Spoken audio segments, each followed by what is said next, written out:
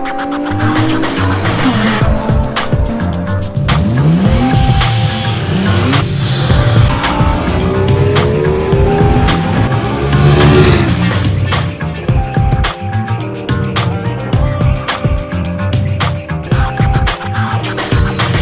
up, guys?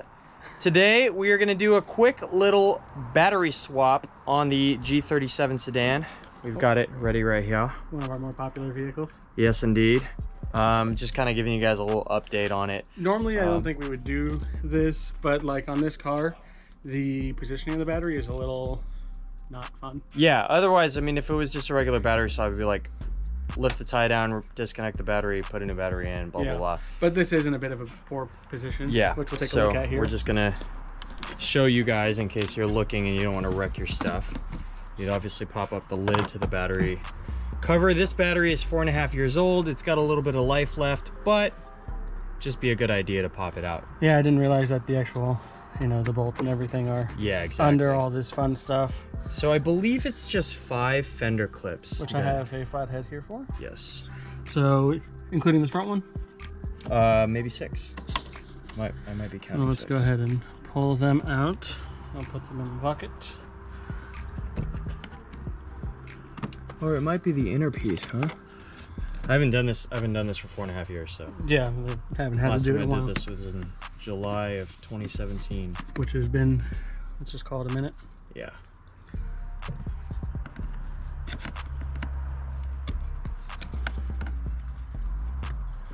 There's still some fancy clip pliers I want to get.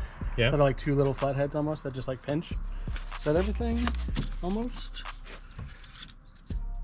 Or is there more? It might just be this guy right here. Oh, okay. I think that's it. Let's see if we can turn that and pop it out. There we go. And there we Bingo. are. So I'm gonna go ahead and just gently set this right there. Fine. Okay. So now we're gonna have to get access to. Is this a single type where it just flips? The tie down? Yeah. It's been a while since you've done it, so. There's 2 rods. Okay. Yeah. Should we lift the entire windshield One sec. piece as well? Yeah, there's 2. There's one way back there. Yeah. Yeah. Probably should lift the windshield. Right? The cowling. Cowl. Yeah, let's see if we can get it out of the way without too much work, you know what I mean? There's a little clip right there. Yep.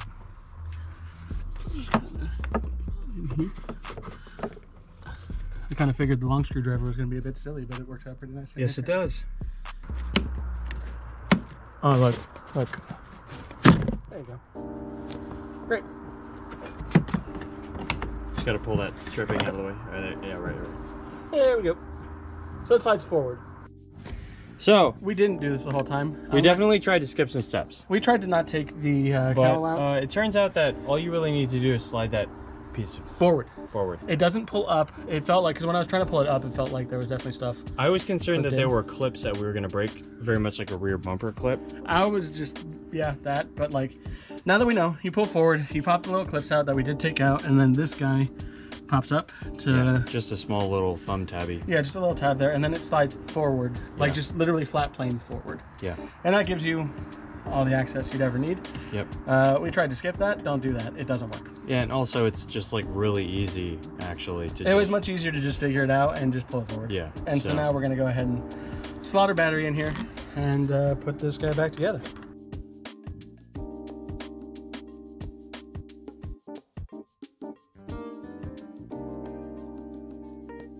Now we just need to get the other rod in. Yep. Now we have our other little, they're called J-rods. J-rod. I have a bolt somewhere in my pocket. I grabbed everything but the one. Nice. Usually how it goes, you know? Yep. There it is. Okay. So we're gonna go ahead and slide this guy down. Hook it on the bottom of the tray. There's literally just a little hole there. And then we're gonna go ahead and pop this back up. Slot the rod through. Like so. Put our nut back on.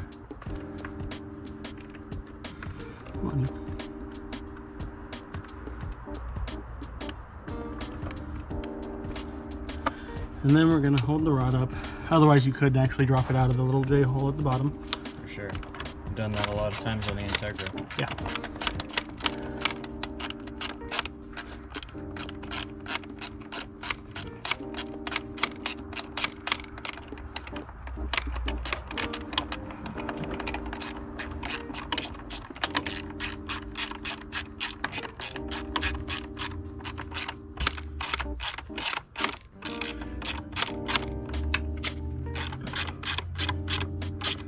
You don't need to tighten the hell out of it, just make sure it's on there. It's not going to move on you. And then get your other one in.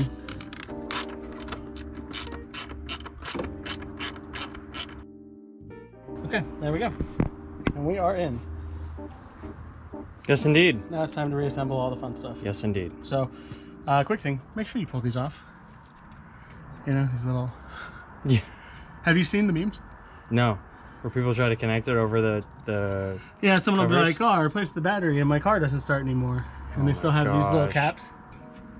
Bingo. So make sure you pull your little protective covers off. Yeah, otherwise Your car won't do anything. maybe you shouldn't be replacing a battery if Your car won't do anything. Well, no, you know, learning's fine, but like, yeah. if you're watching this to learn, you have learned. Yeah. Take these off. Okay, so It will not do you any good. this is the piece in question. As you can see, it just slides. There's no like, there's not even a clip, just the one. So Go ahead and slap this back into place like that. let's do this, And okay? get this guy back in place. There we go. Okay, so this one you do got to pull up on the wiper a little bit. Create some clearance there. And let's go ahead and, if you want to get over there and help guide that side. Yeah, so this, I think you need to lift your side a little bit. Yeah, lift your side and bring it close to the, yep. Now you should get, bingo. So now And push in. I'm in. Push in more. You see that dust? There you go. Now you're in. And let's get that tucked and down out of the way.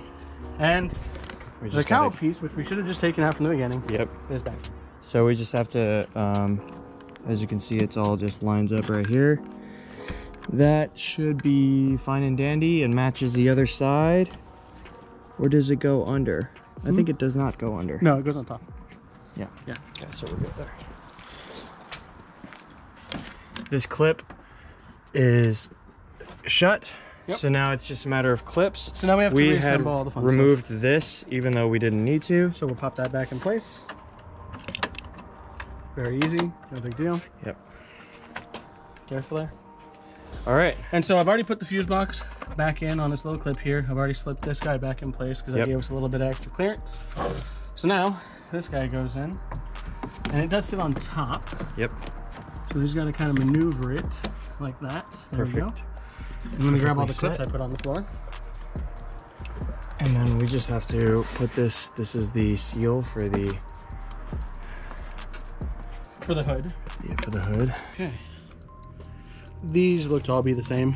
Except the one. I You put already that in. did the one. Yep. So The rest all otherwise- look to be the same, so we're just gonna go ahead and start getting some clips in.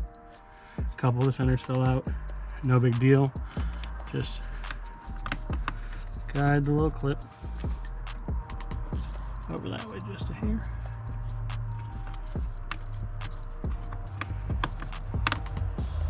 When they're broken like these are, sometimes it's a little more work. There we go. Get our center pin, slot it in. Remove foliage from engine bay. Foliage is not a key. part of engine bay. Okay, so we're gonna go ahead and hold both sides here. So we can get the clip all the way in. There we go.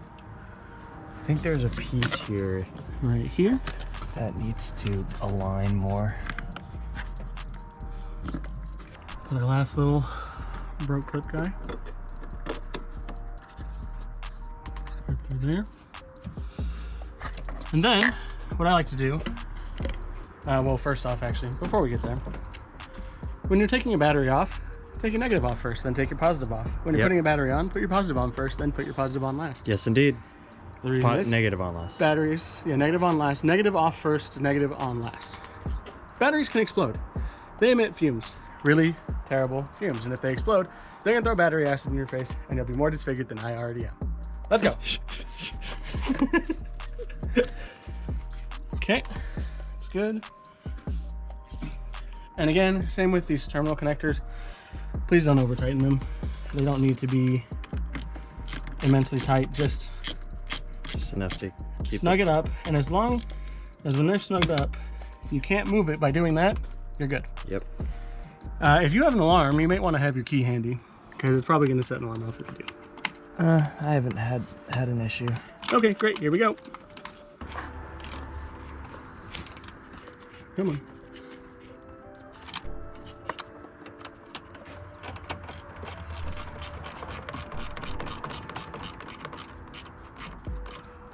Okay. Now, I'm actually going to take this guy back off. Some of the stuff I like to use is some battery terminal protectant.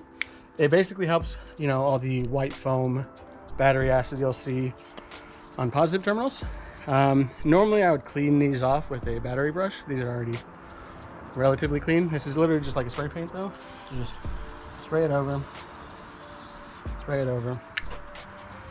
And now it'll help. Now how will I know which one's my negative?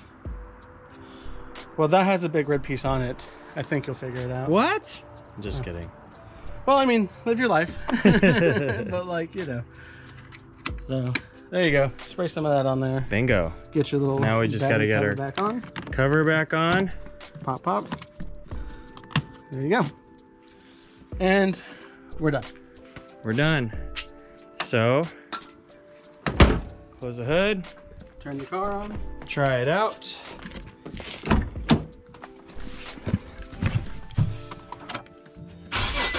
Woo, that's healthy.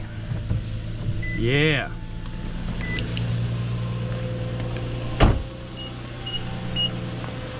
And now the car works again. Hell yeah. Hell yeah, hell yeah. So, like I said, new cars, a little bit more work. Like if you look at like old Integras, it's just a battery Civics, tie down and the connections. Yeah, it was nothing. Gosh, there's so nothing easy to cover it. Yeah. They do this type of stuff to prevent people from working on their own car. But it's really not that bad. It's a little more work. We tried to skip steps, but honestly, we would have been done way faster if we had just done it in the first place. And it really is easy to remove that windshield cowling. So it was. Do yourself a favor though, before you go to replace your battery, take a look. There are some cars with the batteries mounted like here in the bumper. It may not be worth it for you to try it yourself. Yeah, it may be a situation where like you could be pulling off a lot of panels to get to it, and that is the case with some newer vehicles. Yeah. So definitely take a look real quick, you know, owner's manual, whatever, at where your battery is, and kind of make the decision for yourself on if it's something that you really want to tackle or not. Yep. Like I said, this is fine. It's not too big a deal. It's definitely new car stuff where they put a bunch of covers over it. Yeah. But again, not a big deal. It wasn't hidden in the bumper. If it was hidden in the bumper, I'd have been like, that's nice, go. Right. Yeah. And then I would have still done it, but you know. Well, that's gonna do it for our battery replacement video. Hopefully this was helpful for you guys. Yeah.